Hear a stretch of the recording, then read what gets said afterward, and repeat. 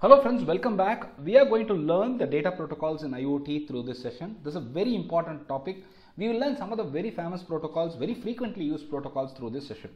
Well, what is a protocol all about? It's nothing but set of rules that you have framed towards transmitting or receiving data between the devices. These rules can include and define parameters like the size of the packet that has to be transmitted, the time gap between two packets which are to be received or to be transmitted, which connectivity type you are going to use. All these can be defined pretty clearly with the protocol. Can I design my own protocol? Yes, you can design your own protocol, and in this session we are going to learn 4 of the very famous protocols which are widely used in IoT for data, transmit data. We have constrained application protocol, which is commonly called as COAP. Message Queue Telemetry Transport Protocol, MQTT. This is one of the most frequently used protocols. Message Queue Telemetry Transport Protocol. Advanced Message Queuing Protocol, AMQP. And finally, DDS, which is nothing but Data Distribution Service. So MQTT, AMQP are most widely used and they have industry level recognitions. They are used to send and receive data from or to the cloud. MQTT is used in applications where the data is to be sent to the cloud of your choice like Firebase or Adafruit, and it's a very lightweight and secure protocol and not vulnerable to any attack or hacks. So we got 4 protocols: COAP, MQTT, AMQP, DDS. MQTT and AMQP are the most commonly used at the industry level. The constrained application protocol, the term itself, the name itself says that it is constrained. COAP is a data protocol but can be used with the devices that have very low bandwidth availability. So it is used mostly in machine-to-machine communication and is designed specifically for IoT applications based on HTTP.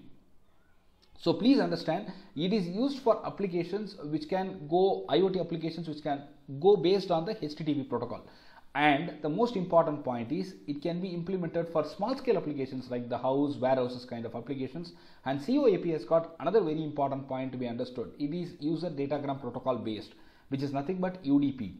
So this keeps the communication light and the compatibility is there with UDP, but the moment you call it UDP, it is becoming insecure. So this can be easily attacked and it is not suitable for industry level or some applications which should not be attacked and which should be prevented from all sort of external disturbances. So COAP is lightweight. COAP is lightweight because it is using UDP as underlying content, and because it is UDP, you definitely have insecurity connected over it, and because of this you cannot use it in applications where you cannot really compromise with respect to security. And MQTT is the best. MQTT uses a unique way of transferring data between the connected IoT devices. There are 3 important parts. There are 3 important components of this protocol, which is publisher, broker and subscriber. You take your Tata Sky or any service, for example Sun Networks or Tata Sky. What do? You subscribe for a particular channel, you receive the channel. That's exactly is the mechanism which is called as publish and subscribe. So you are going to publish and subscribe, and you have something called as broker in between, which is going to play a major role. Any device which has to send or receive data, and this sending or receiving will happen only through the intermediary component called as broker. Sending data to the broker is called as publishing. So I'm going to publish data, but I'm going to do it to the broker, and receiving data will happen from the broker, and it is called as subscribing. Please understand, you are going to publish something onto the broker and someone is going to collect the data, subscribe the data from the broker. The term you push the data onto the broker is called publishing. The term someone collecting the data from the broker is called subscription. So it is a clearly publisher subscriber model. It is one of the best. It is one of the best in terms of data handling. Understand the situation. We are getting into a situation where the subscriber is lost with the broker. What will the broker do now is the broker stores all the messages which comes from the publisher in a queue and is sent to the subscriber whenever the subscriber becomes available. Whenever the connect is re-established, you can send the data from the broker to the subscriber. So the data is not lost. When the link between the publisher and the broker is lost, the subscribers are notified by predefined warnings. By appropriate warnings, the subscribers are getting notified by.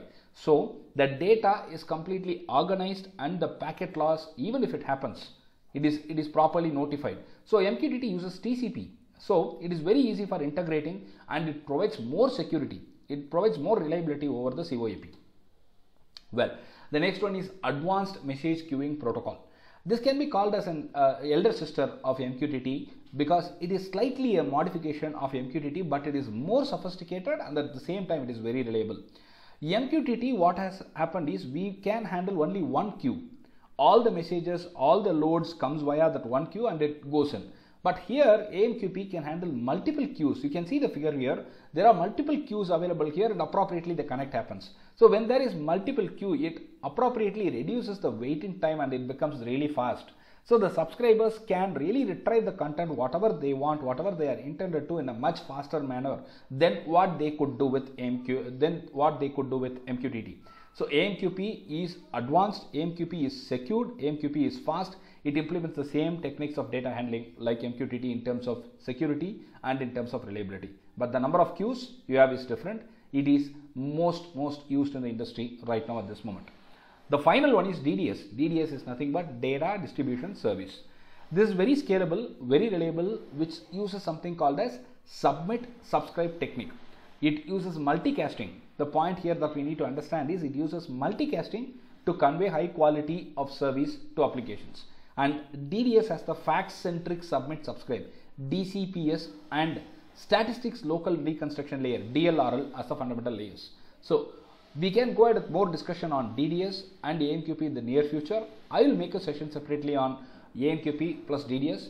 Until then, it's bye from me. I hope it was very useful and you understood something out of the session. If you like the channel and the content, kindly subscribe. If you have any questions, go ahead and type it in the comment sections. I'll be very happy to answer. Thank you.